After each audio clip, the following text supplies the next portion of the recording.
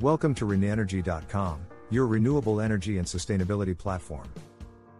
At ReneEnergy.com, we believe in the power of clean, sustainable energy to transform the way we live and work. That's why we offer a range of solutions for businesses and homeowners looking to switch to renewable energy sources such as solar, wind, and water. As the world faces the escalating crisis of climate change, there is a growing impetus for businesses to understand and manage their environmental impact. Key to this understanding is the accurate quantification of greenhouse gas, GHG, emissions. The Greenhouse Gas Protocol, GHG Protocol, provides an international standard for such measurements, offering businesses a clear, comprehensive, and consistent method of quantifying their emissions. Within the GHG Protocol, Scope 1 emissions represent an organization's direct GHG emissions. These emissions come from sources owned or controlled by the organization, including fuel combustion, company vehicles, and emissions from chemical reactions. This video delves into the intricate process of calculating Scope 1 emissions using the GHG Protocol. Step 1. Identify emission sources. The first step in Scope 1 emissions calculations is the identification of emission sources. Every business operation that results in direct GHG emissions needs to be cataloged. This can include a variety of emission sources such as stationary combustion sources, for example, boilers, furnaces, mobile combustion sources, company-owned vehicles, process emissions, chemical reactions during the production process, and fugitive emissions, unintentional leaks of GHG. This identification step requires a thorough understanding of your business operations and may require a multidisciplinary approach, encompassing teams from facilities management, logistics, production, and environmental compliance. Step 2. Gather activity data. Once the emission sources have been identified, the next step is to gather relevant activity data.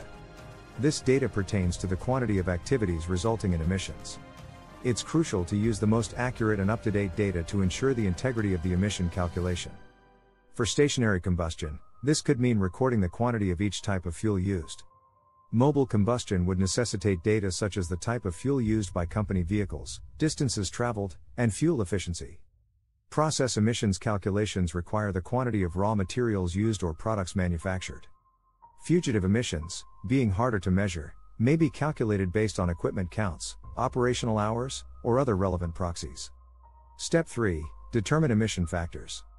Emission factors form a critical component of the GHG calculation. These factors are coefficients that convert activity data into GHG emissions data, providing a value for the average emission rate of a given GHG for a particular source, relative to units of activity. Various organizations publish emission factors, including the International Panel on Climate Change, IPCC, the U.S. Environmental Protection Agency, and the GHG Protocol itself. These factors are periodically updated to incorporate the latest scientific findings and should be sourced from the most recent publications. Step 4. Apply emission factors to activity data. The actual calculation of emissions occurs in this step.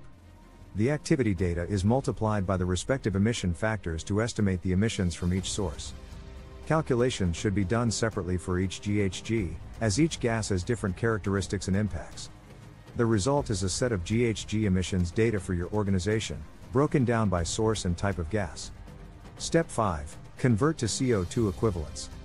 While GHG emissions are calculated separately for each gas, they must eventually be reported in a common unit to make them comparable.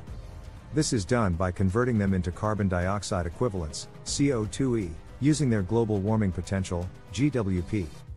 The GWP is a measure of how much heat a GHG traps in the atmosphere relative to CO2. The IPCC provides GWP values for different GHGs. When converting to CO2e, organizations typically use the 100-year GWP values from the IPCC's latest assessment report. Step 6. Report and verify.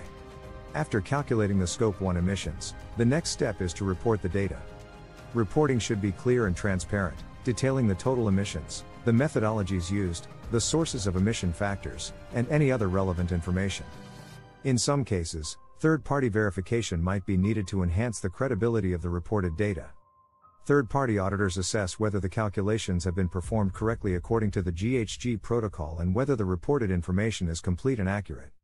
In conclusion, calculating Scope 1 emissions can be a complex process involving multiple steps and requiring meticulous data collection.